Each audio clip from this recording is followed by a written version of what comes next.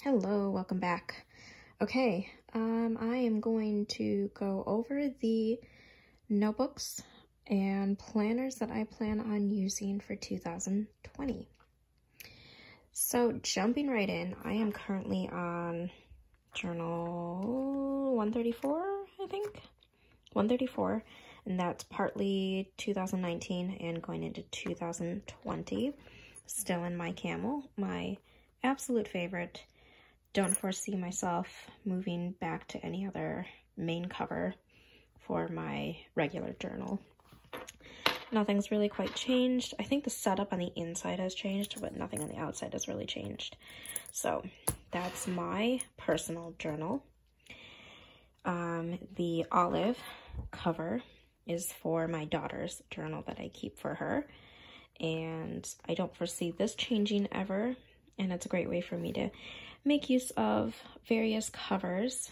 So this is an ongoing thing that I will have, and that is for Gemma. And then my brown is for my husband's journal. And I think it's just because this leather is still so supple. I did not condition it when I first got it. I did not want to do that. And for some reason, it is still pristine looking. A little frustrated. I wanted to scratch. So I'm actually considering, I don't know, maybe popping it in the oven on a very low setting to dry it out a little bit more and see if that does something. But that's an ongoing project as well. That's my husband's journal that I keep for him. So those are all the leather covers. And then I also have my 5-year journal that I write in every night, just one sentence or so. And this is, I'm going on my last year. So I'm very happy to finally finish this so I can move on to something prettier. Somebody was very kind enough to send me a very, very pretty 5-year journal, and it's the same size, same kind of structure. So that'll kind of go well on the bookshelf next to each other when they are completed. So last year of that, very happy about that. Haven't brought this notebook out in a long time, but I managed to fill out a line or two. This is the project notebook that I use to keep track of books that I've read. I actually finished a book the other day. Very happy about that. I'm hoping to be able to, I don't know, get a few more books in there. So that's a goal of mine for 2020. So that's kind of like an ongoing side thing. A couple of these Daiso notebooks that I decided to turn into as just like a fun thing to do when I just have a few minutes to myself, but I want to create, but I don't have time to just do that in my regular journal. I stick pen pal postcards if I receive them. Images that I like from magazines, but I don't want it to, I don't know, take up room in my journal. I used to just stick all this stuff into my regular journal, but, excuse me, but I'm on a, you know, somewhat tight budget this year, so my goal is to use up more things, and I don't know, like, I pay an average about $6 to $9 for the number 13 insert for these, depending on when I can get that price. I try to buy it at $6, but it's not always at $6 on Amazon, and I'm a little bit more precious with those pages now because it's now more of memory keeping, photos of my family, all of that. It's not as much of a scribble journal as it used to be for me. That's what's really changed in journaling for me in the past year. And so a lot of these like magazine images that are appealing, but I don't necessarily want to keep in my journal and bulk up and, you know, waste those precious pages, I'm gonna stick in here. And so, you know, just images, magazine cutouts of things that I've saved for a long time and that I needed a place to stick. Happy stories. I put a lot of positive stories in here, just things that make me happy, and random stickers. Sometimes when I'm just needing a little journal therapy or something, I will go in and stick washi down. I mean, stickers down just randomly. It just, I don't know, it's therapeutic for me. So that's what this whole notebook is. And it's kind of getting chunky. I don't mind. It's just one of those fun notebooks that have no other purpose other than just to be a fun thing to do.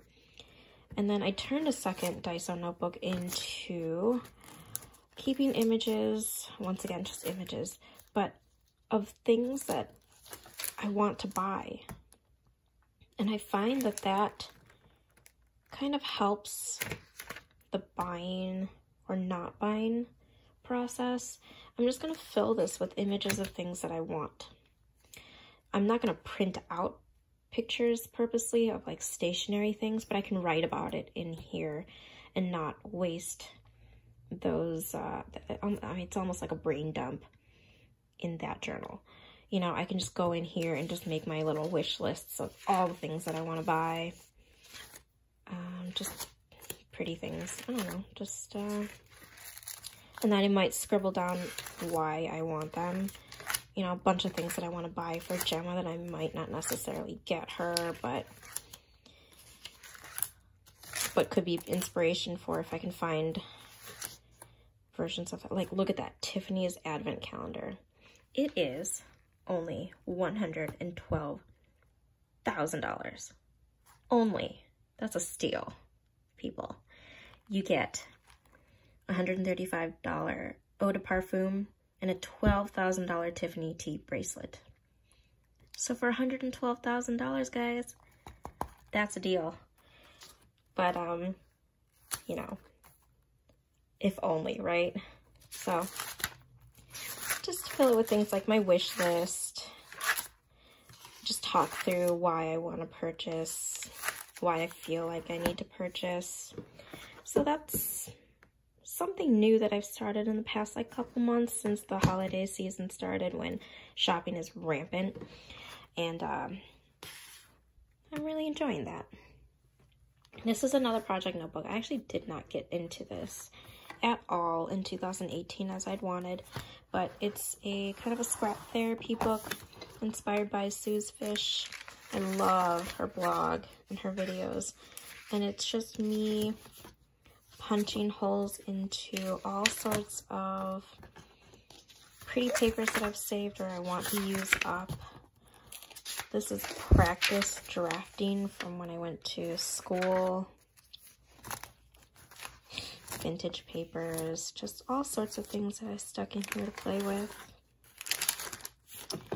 And then bags of like scraps and other things that I wanted to incorporate, but it was the whole purpose of using things up.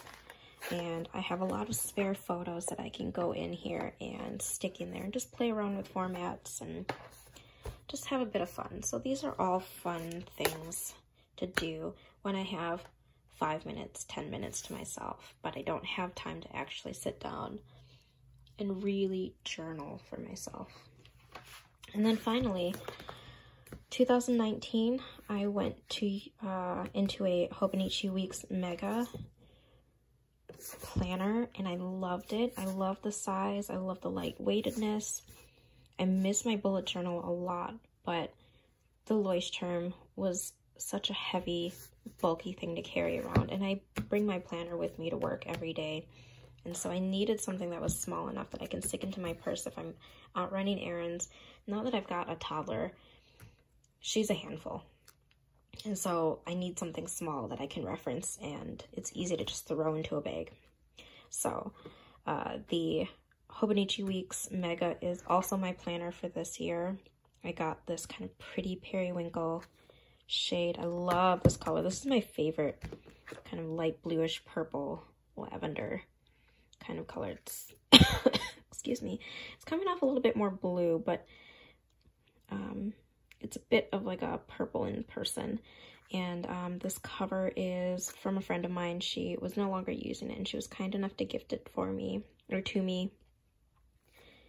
And so I have that. I don't know, nothing Nothing too special or much to say about that. It's just my personal planner. I use it for everything, for my family, for myself. I keep a separate work planner just because I keep track of so many things at work that it has to be separate. And that I'm using a Moleskine 1 day a page format, and I love it. It used to be a vertical 1 week on one side, and then it was blank paper on the other side, and it wasn't enough. And then I did a 1 week on 2 pages, and that still wasn't enough in a horizontal format. Still wasn't enough, and I decided that I needed a 1 day per page, and that's worked out perfectly. So meetings and all of that goes in there, but everything personal goes in here. I'm very happy about my choice, and I'm ready to retire this one. All right, thanks guys. I will see you in my next video. Bye.